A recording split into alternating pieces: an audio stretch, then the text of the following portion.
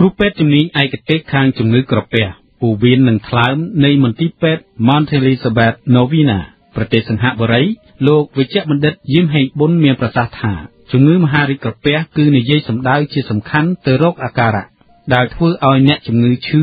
ឬមិនស្រួលក្នុងពោះផ្នែកខាងលើត្រង់ម្ដុំចុងដង្ហើមដែលជាទីតាំងរបស់ក្រពះហើយមានសភាពធ្ងន់ធ្ងរទៅអាការៈនេះគឺស្រដៀងគ្នាទៅនឹងអាការៈឈឺពោះទូទៅដែលបណ្ដាលមកពីបញ្ហានៅសរីរាង្គនៃប្រព័ន្ធរំលាយអាហារដទៃទៀតដែរ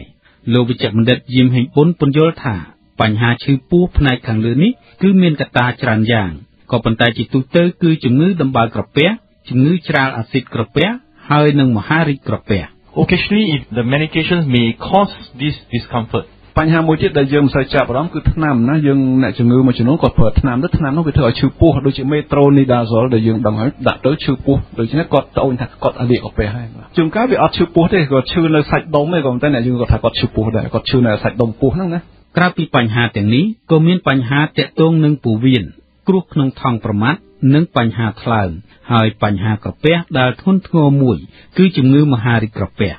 ជំងឺមហារីកក្រពះសំដៅទៅរកដុំដំបៅដែលកើតនៅនឹងជញ្ជាំងក្រពះខាងក្នុង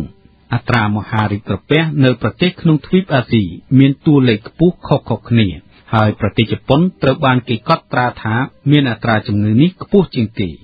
លោកវិជ្ជបណ្ឌិតយឹមហេងប៊ុនបង្ហាញស្ថិតិថាប្រទេសសិង្ហបុរីជំងឺមហារីកក្រពះឈរក្នុងលំដាប់ទី5ក្នុងចំណោមជំងឺមហារីកចំនួន10របស់បុរសម្យ៉ាងទៀតនៅគ្រប់ប្រទេសទាំងអស់រួមទាំងប្រទេសកម្ពុជាផងបុរសមានតួលេខជំងឺមហារីកក្រពះច្រើនជាងស្ត្រីមូលហេតុដែលបណ្ដាលឲ្យមានជំងឺមហារីកក្រពះអាចទាក់ទងទៅនឹងគ្រោះក្នុងថង់ប្រមាត់ការរលាកលំពែងនិងរលាកថ្លើមមូលហេតុចម្បងដែលធ្វើឲ្យកើតមហារីកក្រពះគឺដំណពូជនិងស្រា due to genetic reasons and also partly due to our lifestyle so men drink lots of alcohol compared to women តើតើនឹងមហារីកដែលប្រុសច្រើនជាងស្ត្រីហ្នឹងមានពីរករណីធំហើយខុសគ្នាពីប្រទេសមួយទៅប្រទេសមួយដូចស្រុកខ្មែរយើងប្រុសច្រើនជាងស្រីទីមួយតើតើ genetic កត្តាពីកំណើតហើយមួយទៀតតើតើនឹងការរស់នៅបានន័យថាមនុស្សប្រុសយើងចូលចិត្តស្រាអីច្រើនណាដែលយើងថាហូបមិនបានត្រឹមត្រូវណាកត្តាពីរហ្នឹងឯងដែលធ្វើឲ្យប្រុសមានជំងឺមហារីកខ្ពស់ជាងស្ត្រីហើយបើប្រៀបធៀបទៅប្រទេសផ្សេងវិញយើងឃើញភូមាប្រុសអត់សូវផឹកទេណាព្រោះភូមាជាស្រុកមួយដែលដូចរបបតាហ៊ានអញ្ចឹងដូច្នេះវិន័យត្រឹមត្រូវតែដើរប្រទេសដាចាប់ហើយណាដូច្នេះភូមាអត់សូវទៅផឹកអីប្រទេសដានៅតាម beer garden ដូចយើងឯងយើងរហេតរហូតណាស់ណាដូច្នេះបានវាខុសពីប្រទេសមួយទៅប្រទេសមួយម៉ាឡេក៏អញ្ចឹងដែរអត់ផឹកទេស្រាដូច្នេះអត្រាមហារីកក៏ទាបដែរបាទលោកវិជ្ជបណ្ឌិតបញ្ជាក់បន្ថែមថាបារីនិងមេរោគក៏មានចំណែកធ្វើឲ្យកើតមហារីកក្រពះដែរ Other factors will be smoking diet ស្រុកយើងដែលសបោមហារីកក្រពះទៀតនោះគឺវាច្រើនជក់បរិយទៀតទីកត្តាមួយទៀតគឺជក់បរិយបើមិនចឹងទេស្រុកយើងដែលគ្រូពេទ្យយើងនិយាយថាមេរោគក្រពះអាមេរោគក្រពះដែលពាក្យពេទ្យគេហៅ Helicobacter ហ្នឹងណាអាមេរោគហ្នឹងក៏ធ្វើឲ្យមហារីកដែរហើយស្រុកយើងសបោណាអ្នកដែលមានមេរោគក្រពះហ្នឹងគឺសបោបាទដូច្នេះវាជាកត្តាមួយធ្វើឲ្យមានមហារីកដែរបាទឯកសារពេទ្យឈ្មោះ Mayo Clinic សរសេរថាអាហារប្រៃខ្លាំងនិងអាហារត្រាំឬផ្អាប់ក៏ទាក់ទងនឹងមូលហេតុបង្កឲ្យកើតជំងឺមហារីកក្រពះដែរទាក់ទងនឹងរោគសញ្ញានិងអាការៈលោកបញ្ជាក់ឲ្យដឹងថាមានស្រដៀងគ្នានឹងជំងឺក្រពះដទៃមួយចំនួនទៀតដែរThe symptoms of stomach cancer these are all the symptoms possible នេះគឺជារោគសញ្ញារបស់មហារីកក្រពះទី1គឺឈឺពោះទី2គឺចុះទម្ងន់ទី3គឺអ្នកជំងឺគាត់ថាហូបមិនបានគាត់ឆ្អែលឆ្អល់ពោះទី4គាត់ក្អួតទី5គាត់ណែនដូចថាក្លែងឃ្លានបាយទី6គាត់អាចជុះមកឈាមទី7គាត់ស្រេកស្លាំងដោយសារបាត់បង់ឈាមទី8ហើមពោះទី9គឺមានដុំនៅក្នុងពោះលោកវិជ្ជបណ្ឌិតយឹមហេងប៊ុនថ្លែងថាក្រពះមានបញ្ហាខុសៗគ្នាដូច្នេះហើយទើបមុននឹងការព្យាបាលគ្រូពេទ្យចាំបាច់ត្រូវពិនិត្យឲ្យបានច្បាស់លាស់ថាតើបញ្ហានោះជាការរលាកដំបៅឬក៏បណ្ដាលមកពីជំងឺមហារីកលោកបញ្យល់ថាគ្រូពេទ្យនឹងត្រូវថតឆ្លុះដោយការសូកទុយោម៉ាស៊ីនថតទៅក្នុងក្រពះ You can see if you go through from the mouth into the stomach គេឆ្លុះមើលចាប់ពីមាត់រហូតដល់ក្រពះហ្នឹងគេបង្ហាញរូបវីដេអូយើងណាអានេះគឺជាយើងហៅថាឆ្លុះក្រពះធម្មតាក៏ប៉ុន្តែបច្ចេកទេសឥឡូវហ្នឹងវាជឿនលឿនជាងហ្នឹងទៀតគេអាចធ្វើបានច្រើនជាងហ្នឹងឥឡូវគេមានមួយទៀតម៉ាស៊ីនគេទំនើបអេកូយើងហៅអេកូហើយសោកទុយោទៅគេធ្វើអេកូណា បានន័យថាជាអេកូដែលមានភ្ជាប់ជាមួយនឹងទយោសោកបើអាមុននោះគឺទយោសោកដល់ណាបានមើលឃើញបើនេះអត់ទេទយោសោកត្រឹមហ្នឹងវាមើលឃើញដល់ក្រោមបានន័យថាវាល្អកន្លែងហ្នឹងឯងហើយគេអាចវិតម្លៃកម្រិតនៃមហារាជដែរកម្រិតដំបូងកម្រិតទី2កម្រិតទី3យើងធ្វើឆ្លោះហ្នឹងទី1បើមិនចឹងទេឆ្លោះភ្ជាប់អេកូហ្នឹងទី2ហើយអានេះគឺសម្រាប់បន្តបន្សំទេបើសិនតែគាត់មានមហារាជកាពះគេធ្វើ scanner ដើម្បីចង់ដឹងថាតើមហារាជហ្នឹងវាសាយភាមកដល់ណាដល់ថ្លើមឬដល់លំពេងអញ្ចឹងបាទលោកមានប្រសាសន៍ទៀតថាការព្យាបាលជំងឺក្រពះក៏ខុសប្លែកគ្នាទៅតាមដំណាក់កាលវិវត្តនៃជំងឺមហារីកនេះដែលមាន4ដំណាក់កាលដំណាក់កាលទី1គឺស្រាលដែលទើបនឹងចាប់ផ្ដើមនិងដំណាក់កាលទី4ជាដំណាក់កាលធ្ងន់ធ្ងរដែលដុំមហារីកដុះលើសពីក្រពះហើយរាលដាលដល់សរីរាង្គផ្សេងៗទៀតនៅក្បែរក្រពះនោះលោកវិជ្ជបណ្ឌិតយឹមហេងប៊ុនបន្តថាការព្យាបាលជំងឺក្រពះដោយជោគជ័យ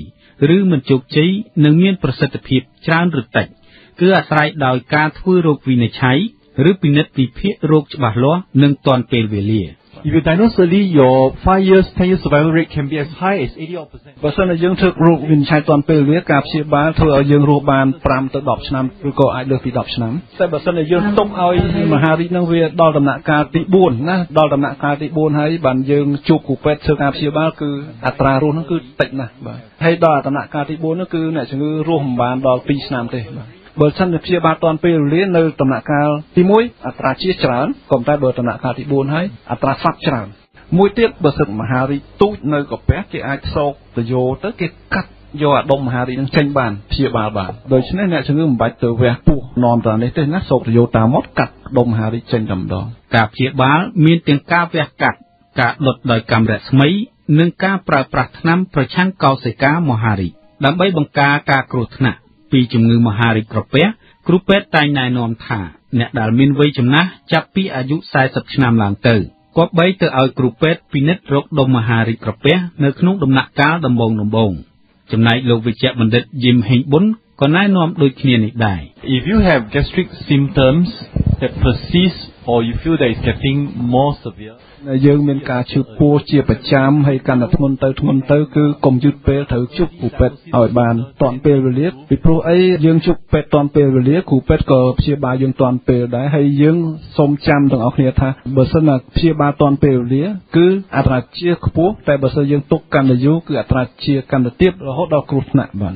កត្តាដែលនាំឲ្យប្រឈមនឹងជំងឺមហារីកក្រពះខ្លាំងគឺអ្នកដែលទទួលទានអាហារឆ្អើរលើផ្សែងខ្លាំងអាហារប្រៃខ្លាំងពេកអ្នកដែលទទួលទានបន្លែផ្លែឈើតិចអ្នកដែលមានជំងឺរលាកក្រពះរ៉ាំរ៉ៃ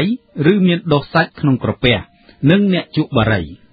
ជំងឺមហារីកខ្លះគេមិនបានដឹងអំពីមូលហេតុទេដូច្នេះក៏មិនមានវិធានការបង្ការជាក់លាក់ណាមួយដែរក៏ប៉ុន្តែគ្រូពេទ្យណែនាំថាត្រូវជៀសវាងការជក់បារីត្រូវទទួលទានបន្លែផ្លែឈើឲ្យបានច្រើននិងទទួលទានអាហារមានតុល្យភាពជីវជាតិចិញ្ចឹមឲ្យបានត្រឹមត្រូវទទួលទានចំណីអាហារណាដែលនាំឲ្យមានសុខភាពតាមគោលការណ៍ហូបស្អាតផឹកស្អាតនិងរស់នៅស្អាត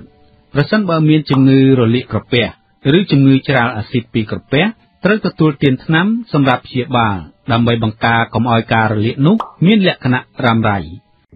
ដើម្បីកុំឲ្យខកខានទស្សនាវីដេអូថ្មីៗសូមចុច Subscribe រួចហើយចុចលើរូបកណ្ដឹង